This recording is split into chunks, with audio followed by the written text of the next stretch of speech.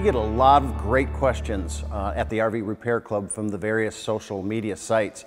And I pulled one of those questions today, which is a pretty common one. I hear it a lot. I see it a lot when I go camping, talking with people. And the question was that we have several outlets that are not working, but they were working the last time we went camping. They've checked, they've gone through all the inside circuit breakers, fuses, various things like that. They would be tied to a circuit breaker in the distribution panel. All those look good. Certain outlets in the RV do work, but this string of light outlets seems not to. So the first thing I would do is I would recommend, and we've done this video a few times before, but this is a non-contact voltage tester.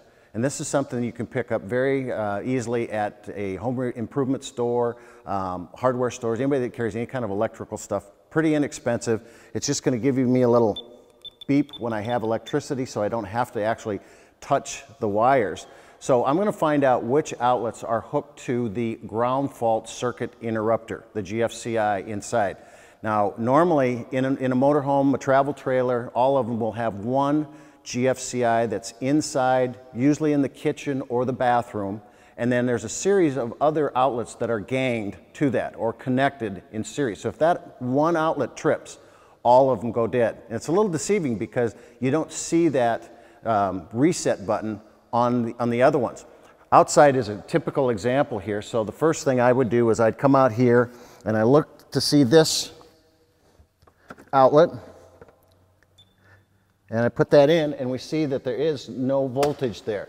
Now the first time I actually ran into this is when I worked at Winnebago Industries and we were doing shows, and we would come out, normally the outlet's kind of right out on the side here, and we would want to vacuum up before the show and it wouldn't work. And it took quite a few times before somebody said, you know, I bet that's hooked to the inside outlet. So what we're going to do is we're going to go inside. I'm going to trip the outlet. I'm going to check that outlet and make sure, and we'll come back out here and we're going to take a look at this outlet.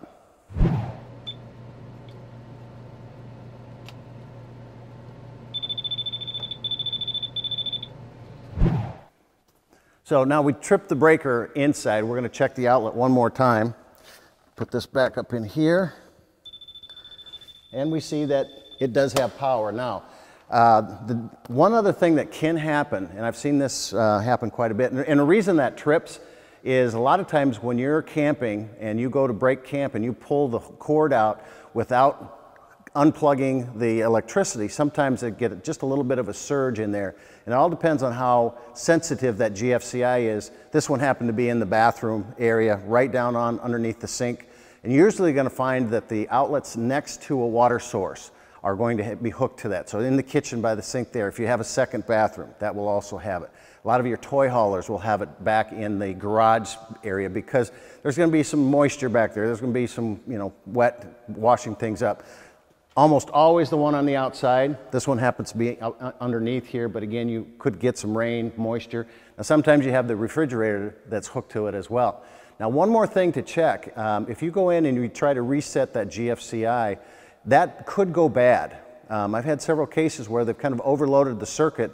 You trip that GFCI too many times, putting in a ceramic heater or something that's going to draw some high amps off that circuit, and you could actually ruin that GFCI. Then you're going to have to replace it because all those outlets are going to be dead in that circuit. So understand which outlets are hooked to that circuit, check that GFCI, and make sure you know the amp draw that you're using in your rig.